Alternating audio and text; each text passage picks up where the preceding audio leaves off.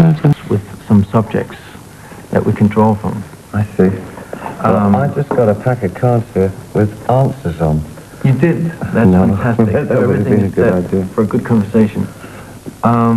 Maybe I should introduce myself. I'm Thomas Vinterberg, and I you make dogme. Well, you're part of the dogme crowd, yeah? That's right. Sort of.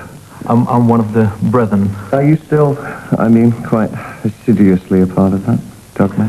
Yes, well, it's a kind of church, isn't it? I know. Which you can leave for a while. Well, it's an ironic church, yeah, I'm not so sure. I mean, how seriously do they take themselves? That's a very difficult question. It's, in a way, very solemn. Yeah. And in another way, it's a game.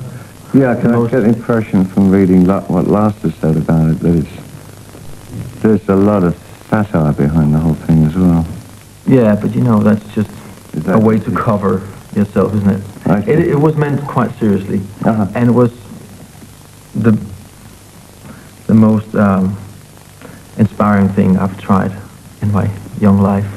I think it's whether or not as a school of film it will prove to be substantial, I don't know, but I think what it did do is pull a lot of independent film into the forefront again.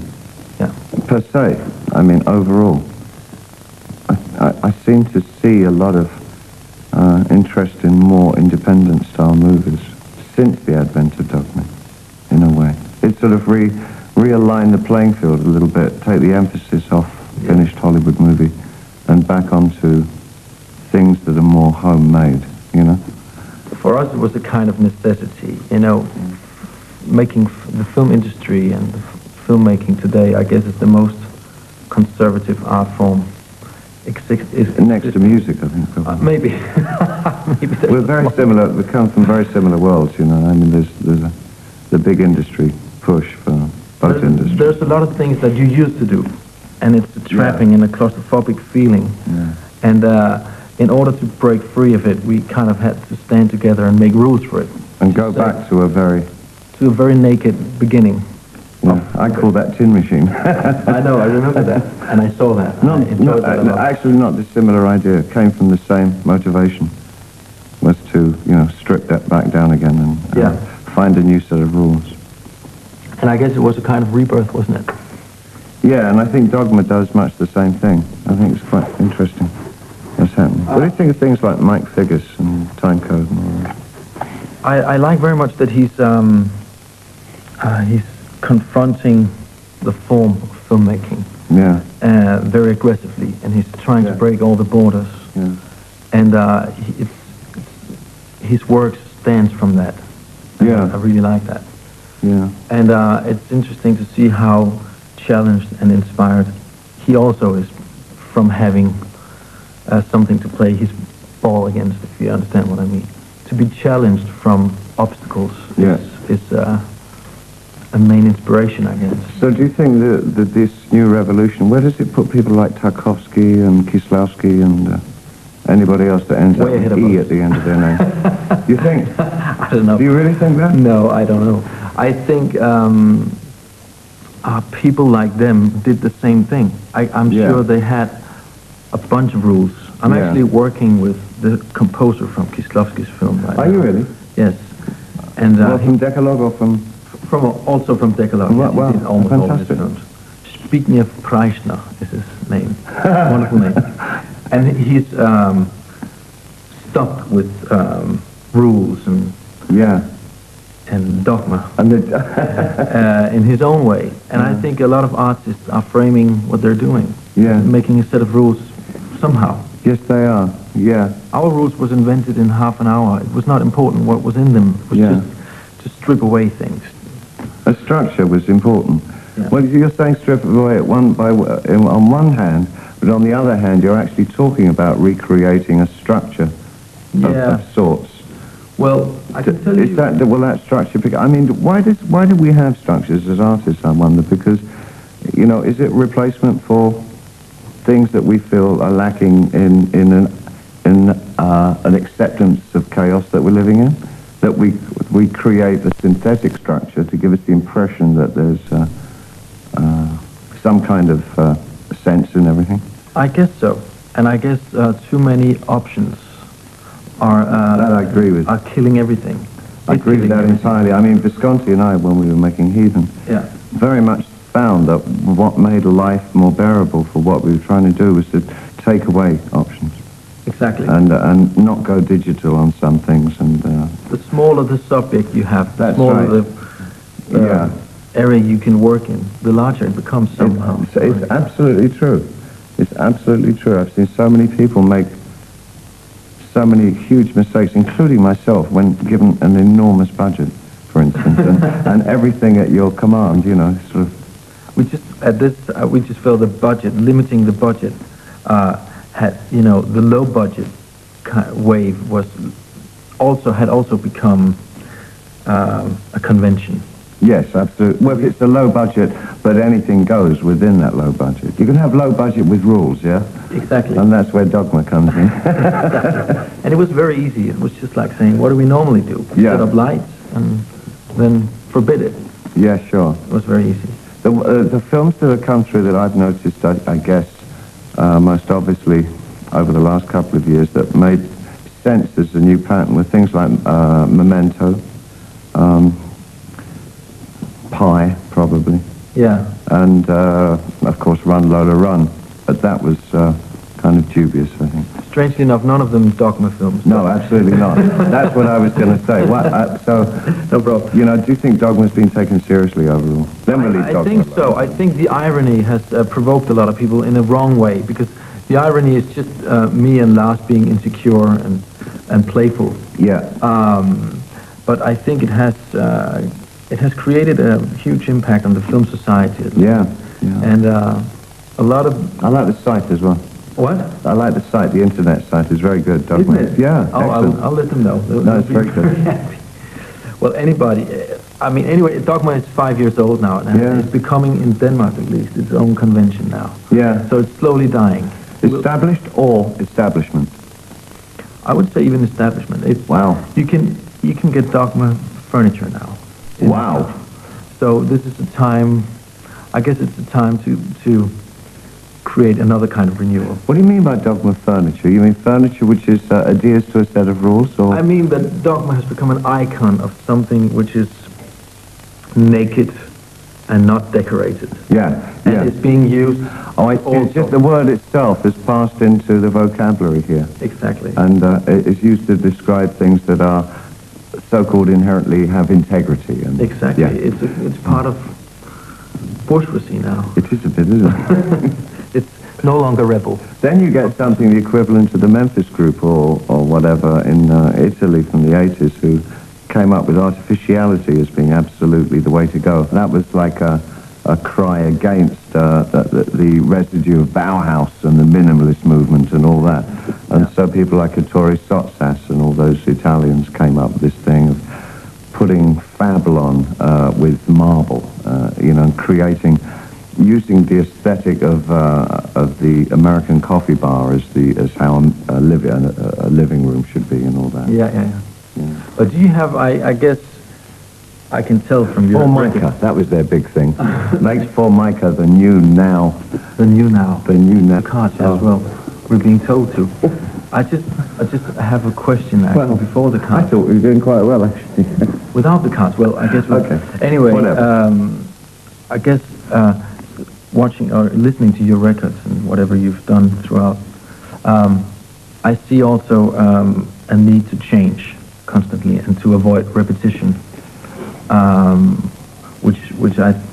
so that your art becomes fresh and curious, and so that you're on kind of new ground, unexplored territory every time. Well, possibly. I'm not sure. Looking back, from where I am, it does seem to me. It seems to me that maybe the change is more superficial than I would have suggested earlier, 10 years ago, 20 years ago.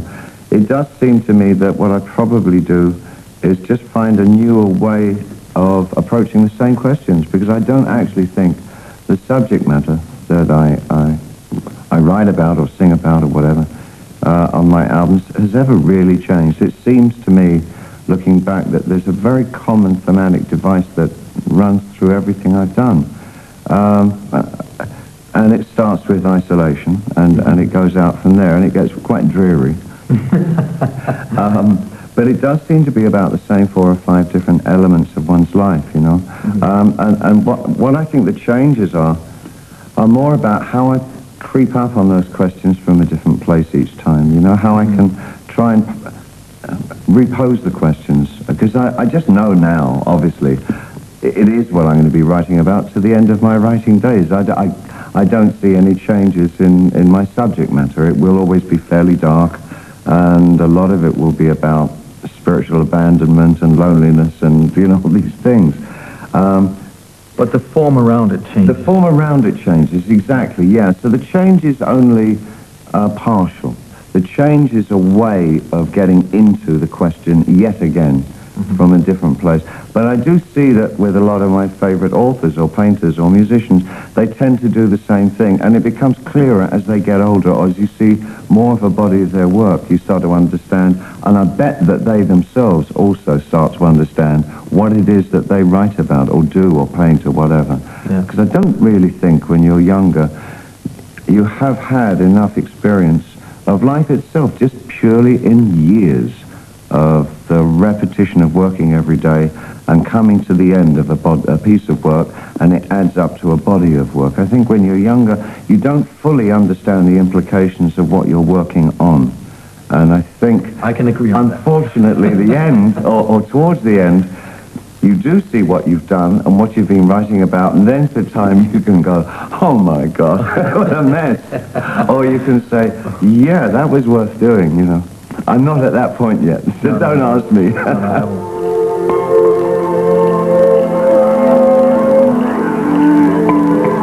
I'll actually, in fact, follow orders and grab a card. So here's a subject. This is not a question. I'll show it to you. Let's try another one. Well, okay. Is that okay with you? Mm-hmm. What about this one? Okay, let's put the two together. Think if the Fool. Think of the Fool. Think of the Fool.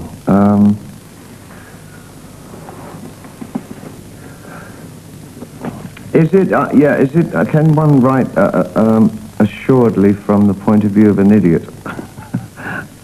Is it true that the fool knows more than the complicated and sophisticated man? Is it, you know, does the fool keep pointing out the absurdities of life unwittingly, you know? I don't know. You see, I guess there are people who says that there's a direct axis between the fool and the truth. Yeah, I know. It's an interesting one because I think an example for me would be obviously what's termed outsider art or outsider music in my case. And people like, I don't know if you know, aware of them, people like Daniel Johnson. Do you know? He's an American. No, sorry, no. He's an American artist who is somewhat similar to Brian Wilson in as much as there's very childlike qualities in him. But he does produce the most extraordinary songs, and he's been a very big influence on quite a few artists. I know that Nirvana liked him very much, strangely enough. There's something about his work which it seems as though he stumbled upon a truth of some kind. And I think it's irresistible to believe the idea. I think it's a very pagan thing, isn't it, to want to believe that the fall has a kind of I think it's a straight-through line to the truth, whatever that might be. It's a dangerous thesis because there's an enormous amount of stupidity around us. Yes, and I know. It does not encourage people to either read or learn. Yeah. Which is, I guess, out of fashion these days. That's interesting. Good. I'm glad to hear you say that. Intelligentsia, whatever you call that in English. How old are you? I'm 33. Ah, you're a big old man now. But I do tend to agree with you, and I would not think. I'm also. It makes me quite angry when I see the idea of the acquisition of knowledge, or trying to search out something, or being curious, or having that great hunger for learning about how life works and how we express ourselves and why, and the society we live in, and all that. When that's put down as being something too elitist or something, you know, and I think, am I becoming, you know, one of those crotchety old men? But then I think no, because when I was 20, 21, whatever, I was the same, and it used to make me so mad when people didn't have any interest, seemingly, in anything about how they lived or where they lived or why they lived and all that. And my impression is that when you were 21, it was something to have knowledge. People had respect for that. Now becoming something is not knowing something. Yes, it is, isn't it? With some. I think we should be careful of generalizing. Because I think there are, you know, there's an awful lot of youngsters that I believe are really working very hard to go against the grain, go against that. Yeah. But certainly as the common, the Bible from American media, which I do know quite a lot about because I live there, they take it as a rule of thumb that ignorance is bliss. And they throw that back at their teenage audience. Whether or not it's entirely true that those teenagers are receptive to that, I don't really know. But definitely from the media, the message is it's cool to be dumb. Without doubt, it is what they're pushing. Exactly. And I think this is incredibly dangerous. How is it to live there? Well, I don't live in America. I live in New York. Oh, that's right. It's another country, and I really do believe that. I don't think it's the same as living in America. There's certainly a kind of a cosmopolitism in New York that you wouldn't find in the rest of America, but even so, it is very insular. I think one of the dangers of the American way is that it's America first. In everything it does. There is virtually no interest in the ambitions or the feelings or the needs and sensitivities of any other nation. It's all about America first. And that's kind of scary, you know, as we know in Europe. You know, I think it's one of the major things that makes us resent the Americans so much. It feels as though everything they do is about America only. Only, firstly, bum, bum, bum, you know. And you're being reminded that every morning. And you're being reminded of it constantly. So I think, you know, you kind of, within a little shell, you kind of rebel against it. I'm not an Americanized person. No. I am still very much European, you know, when I'm living there. And I very quietly try and tell people they're wrong about things. But you have to be so quiet over there. Oh, that's right. Let's try another card.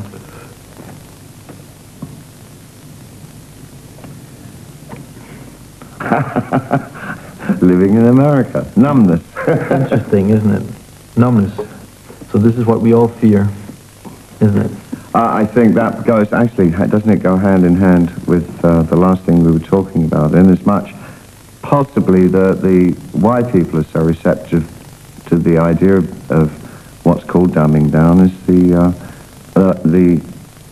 burden of so much information that's available. Again, it's this thing of options, you know, and unless you've been... So simplicity is required for...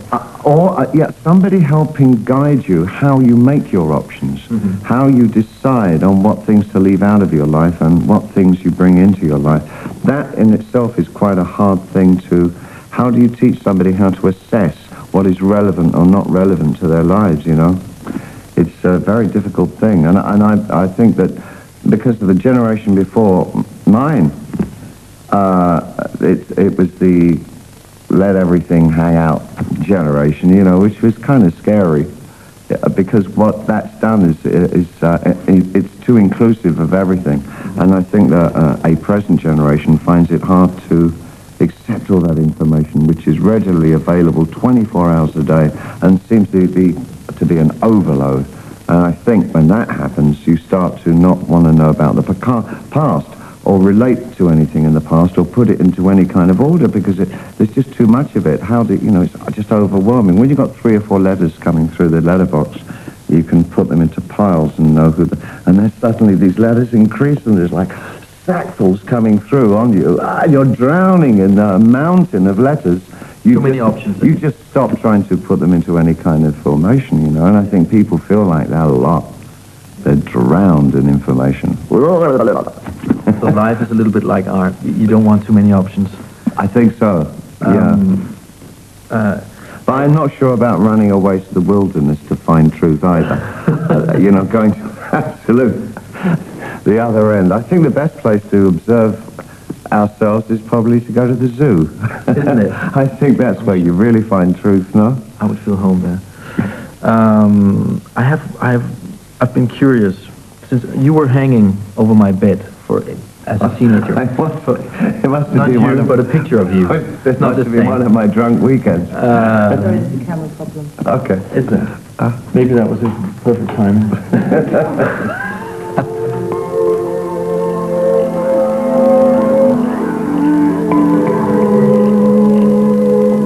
Since the days where you were hanging over, not you, but the picture of you were hanging over my bed, I've been thinking, how do you make a song? How can you produce that many and this good songs? I'm about a year about writing a script, and it seems to be floating out of you. Not only songs, but all kind of impressions. And how do you work? I don't know. I've never had a problem specifically with the actual musical side.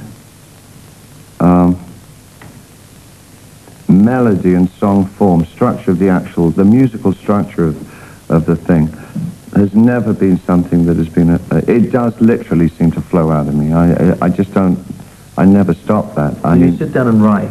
I can be with a piano or a guitar or some instrument for maybe half an hour, and I will find that I'm writing something new, whether I want to or not. I mean, it just seems to be there. It seems to be like a tap in that way.